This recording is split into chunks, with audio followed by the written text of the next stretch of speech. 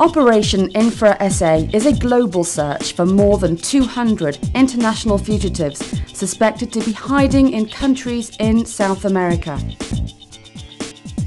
They are wanted by 34 different countries for serious crimes, ranging from drug trafficking and money laundering to murder.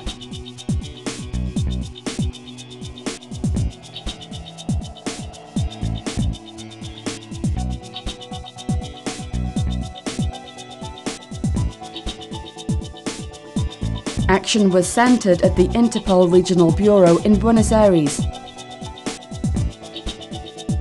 Fugitive investigators from South American countries participated in a week of training and briefings. This direct contact gave new impetus to difficult cases and helped officers to drive their investigations forward, locating, arresting and extraditing as many wanted persons as possible. The Regional Bureau supported the operation through its newly equipped Command and Coordination Center. Specialized staff from Interpol, the US Marshals and the FBI supported the officers with their casework. INFRA SA led to many notable arrests. Among them, a Dutch national wanted for murder by authorities in Bolivia was arrested by police in Peru.